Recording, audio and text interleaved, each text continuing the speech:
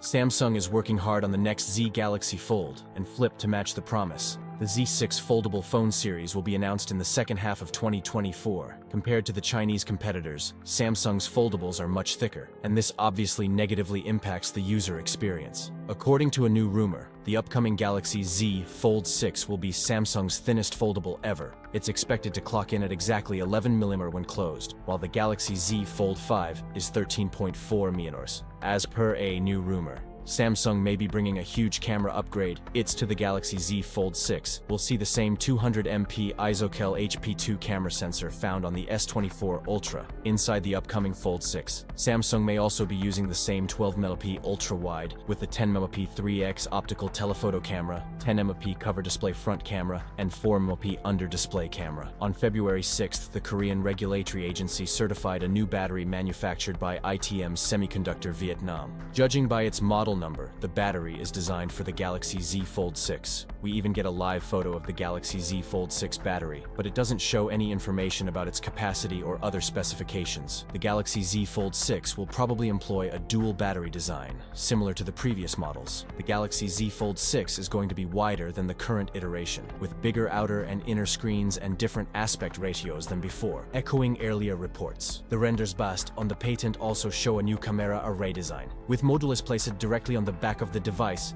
we expect the phone to ship with Android 14 and One UI 6.1, and will then be probably updated to One UI 7 in late 2024. Samsung always come with the latest and greatest chip. In the Z Fold 6 case, this means a Snapdragon 8 Gen 3 chip, 12GB of RAM, and a starting storage of 256GB. The event is usually held sometime in late July or early August. So far, we've not heard leaks about the pricing for Samsung's next foldable. Let me know in the comments below your thought. That's it for today's video. If you enjoyed it, don't forget to like, comment, and subscribe for more content. Thanks for watching, and I'll see you in the next one.